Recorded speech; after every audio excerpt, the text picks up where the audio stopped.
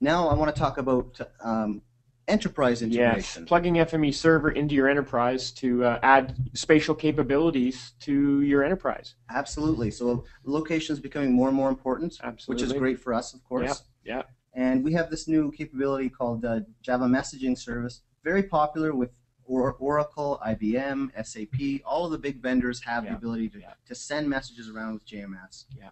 These are the three that we've tested with. Yeah, and to be clear, FME Server can both receive JMS messages as well as send them. So you could plug it right in the middle of a J2EE data stream, and FME Server could be right in the middle there. Absolutely, absolutely. Now, is this notifications or is this your message stream? This is still notifications. It is, yeah, eh? Okay. Yeah. But what you're alluding to something. I am. I'm alluding.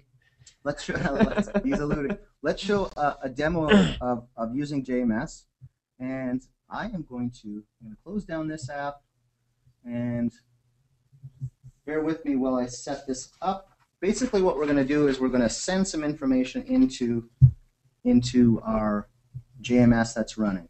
Okay. What JMS do we have running, you might ask? It's Apache ActiveMQ. Okay. One of the easier ones to start or to work with. Yeah. And you go into bin. I just have to actually open up a command prompt and cd to that directory to start it. Next time I'll start it up ahead of time.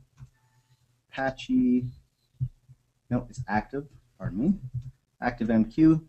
So it's started up now. That JMS, that Apache ActiveMQ JMS, is ready to receive messages. So how do we configure FME Server to do that? Not too tricky at all.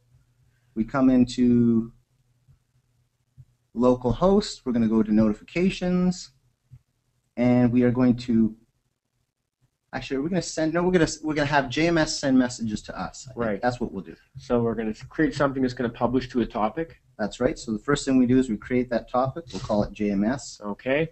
Yeah, let's just call it JMS. That sounds good to me. Yeah, and then now we're going to create a publication. So this is the thing that takes the information from something and brings it to FME Server. That's right. So yeah. And look at that. There's a JMS one. So now, and provider type or context. ActiveMQ. Yeah. But we don't just support those two. Right. Basically, JMS is configurable. You can use whatever you want. Right. I put ActiveMQ in here. And then the next thing we want to do is actually put in the TCP IP port. And that would be AK 2013, 6161. Okay. I got 61616. That's right. Yeah. Okay. Connection factory. So this is all kind of, if you've used JMS, you'll understand how to do this. I barely understand it, but I know enough to hook it up. Right. And what we're doing, just to be clear, is we're saying, hey, connect to this JMS. Yep. And anytime there's a message on, and this is where I almost forgot this part, dynamic queues. I'm having trouble spelling queues. Anytime there's a message to this queue in JMS, send me a message to that topic. Right. I'm going to click OK. And now we're pretty much ready to go here. We are very close. Okay. Actually, I want to do a subscription.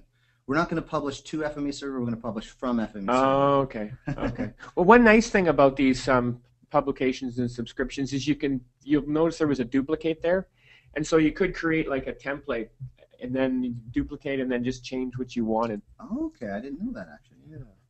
Yeah. So now you're seeing we just set up the publisher, but now we're actually going to set up the subscriber, and that's what I want to show. Right. Again, we're typing in the URL. 616. Yeah. Connection factory. Did I spell everything right? Yeah. Dynamic queues. Deep dive. So this is like identifying their topic. Yeah. And I just want to make sure I wrote that right. Okay. Okay, deep dive, and that should be enough for us to push some information to JMS. So I'm going to bring up that machine. No, it's 8161. 8161. Okay. We should see, here's ActiveMQ. Okay. So here's our JMS running.